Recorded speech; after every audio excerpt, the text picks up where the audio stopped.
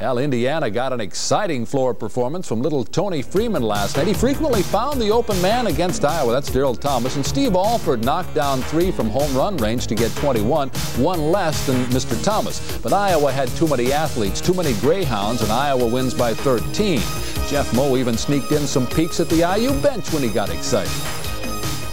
I looked at him when he walked on the floor because, I mean, he is a pretty awesome, imposing figure. When he walked on the floor, I looked at him and sort of got me fired up again.